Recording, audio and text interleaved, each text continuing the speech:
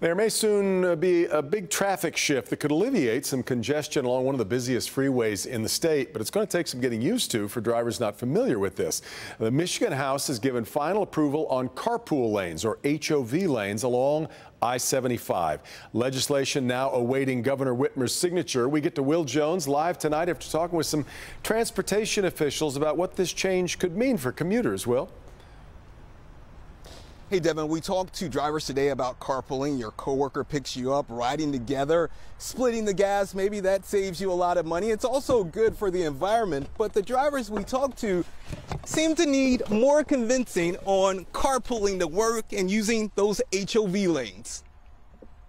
A stretch of I-75 in Oakland County could soon be home to the first HOV or carpool lanes in Michigan. That's a good idea. Although the legislation now headed to the governor's desk came about due to the I-75 modernization project, it would also pave the way for carpool lanes on new road construction projects moving forward. High occupancy vehicle lanes would apply to 2 or more people riding in a vehicle.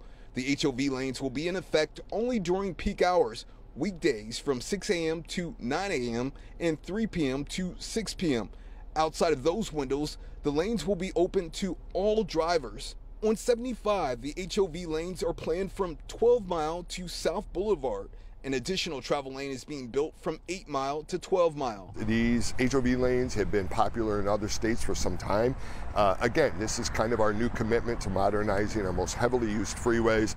The Southeast Michigan Council of Governments has been trying to get more people to consider carpooling for decades with Commuter Connect. It's hard for people to try something new, and so every incentive we have is great. For some drivers, carpooling isn't for them, even with designated lanes during peak travel times. You like being in the car by yourself? Yes. Why? Because I pray and everything during that time, so with other people in the car, I can't do that. You got to get your prayers in. So after the governor's signature, the HOV lanes on I-75 could be up and running by the end of October. Devin, back to you. Pretty quick, I think. That's a fast turnaround. We'll be watching. All right, Will.